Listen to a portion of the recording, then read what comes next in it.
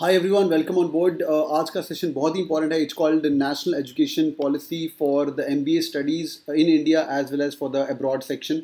So my name is Rahul Singh. I've spent some time in studying abroad as well. I've done my MBA from SPJain Bombay and got through all the best colleges in the world, whether it's Harvard or it was Stanford or Oxford. I dropped out of Oxford for a reason.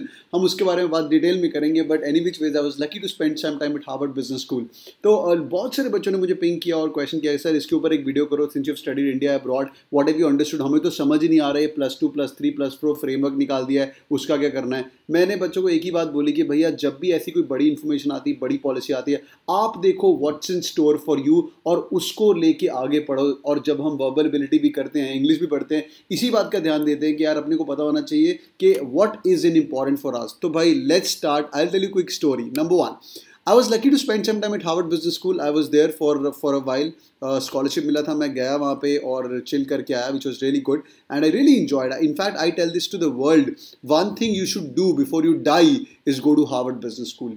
पर अगर हम 20-30 के अंदर मैंने उठा, आज से कुछ कितने साल, 9 साल के बाद, 10 साल के बाद मैं सुबह उठा और I was just thinking about कि मेरा जो छोटा तब बच्चा होगा, आई डोंट नो कितने साल का होगा तब, 8 साल का या 7 साल का जो भी होगा, तो उसके लिए मैं खबर पढ़ रहा था. तो मुझे खबर दिखी कि यार हार्वर्ड ओपन्स कैंपस इन पंजाब. क्या बात है. तो मतलब मुझे तो जाने की ज़रूरत ही नहीं पड़ी.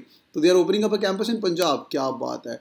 और दूसरी न्यूज़ अगले दिन आ गई, भाई IIM अहमदाबाद का कैंपस ओपन हो गया अफ्रीका के अंदर. वाह जी वाह, ये क्या हो गया है, ये क्या हो गया है. Yes boys and girls, national economic education जो पॉलिसी हमारी आई है वो कितनी कारगर हुई है और क्या हुआ है उसके बारे में आज हम बात करेंगे. और फटाफट मैं आपको एक ही स्लाइड लेके आया हूँ आपके लिए MBA न्यूज़ सेक्शन के बाद, और आप मुझे अपने कमेंट लिख के बताएंगे what you guys think about it. जब भी ऐसी न्यूज़ आती है तो भाई you are going to be in MBA और you going to be studying abroad और फर्दर, अपने कमेंट और हमेशा अपना नज़रिया हमेशा पेश करो, हमेशा अपना ओपिनियन दो. मैं अपना ओपिनियन पेश कर रहा हूँ. Let's start. Number 1, the new education based policy जो आई है, पहली बात तो 34 साल के बाद है. 34 साल के बाद पहला कोई चेंज हुआ है. यस, 2010 के अंदर बहुत सारे बिल पास होने वाले थे regarding some setting up universities in India and abroad, but वो चीज़ नहीं हो पाई. आगे चलते हैं.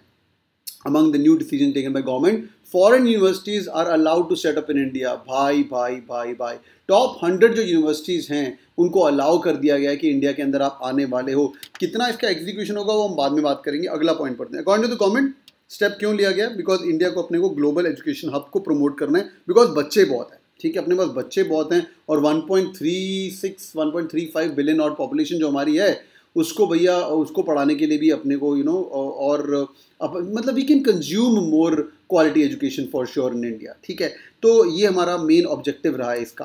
पर अगर आप देखोगे हाई परफॉर्मिंग इंडियन यूनिवर्सिटी को बोला जा रहा है कि भाई तुम बाहर जा सकते हो. IIM अहमदाबाद हो गया, SPJain बॉम्बे हो गया, तुम भी बाहर जा सकते हो. उनको हम encourage करेंगे. बल्कि SPJain का तो एक ग्लोबल कैंपस ऑलरेडी है where they actually where the students can go abroad and study in 3 different campuses, get an Australian degree and what not. वो तो है. पर इनको हाई परफॉर्मिंग इंडियन यूनिवर्सिटी को बोलेंगे कि भाई तुम बाहर जा सकते हो, विच इज़ वेरी गुड. मतलब IIM अहमदाबाद का अगला कैंपस अफ्रीका में भी हो सकता है.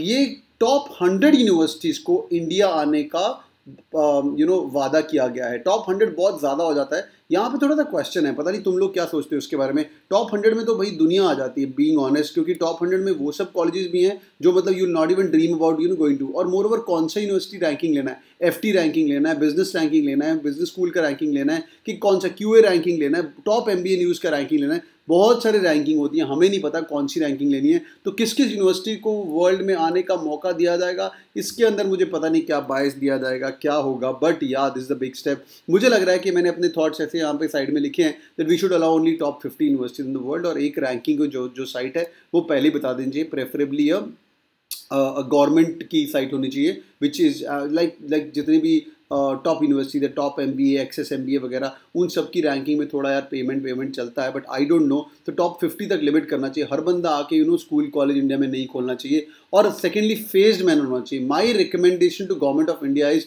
It's a good step, of course it's an amazing step, but यार डिमोनेटाइजेशन भी बहुत अमेजिंग स्टेप था, GST भी बहुत अमेजिंग स्टेप था. तो थोड़े ध्यान से करिएगा. ये घड़ घाई में ऐसा नहीं होना चाहिए कि इंडिया के अंदर ऐसे कॉलेजेस खुल गए which are like just random stuff happening. और इंडियन एजुकेशन सिस्टम बहुत बहुत ज़रूरी है हमारे लिए. तो any kind of policy which is happening, it should not be just a copy paste of American policy और European policy. We should think before doing and taking such step. What do you guys think about this news, guys? मेरे ख्याल से बहुत ही बड़ी news है for MB colleges. I am ignoring all other facts which are a part of the national education policies. I picked up only these things which are required for you to know. Please drop in the comment और देखते हैं तुम लोगों का कितना दिमाग चल रहा है और क्या ओपिनियन देते हो तुम लोग. Thank you so much for joining in. If you guys have liked the video, please do share and subscribe. और मुझे बताओ if you guys are liking such opinions, तो मैं ऐसे की वीडियोस और भी करता रहूँगा. Thank you.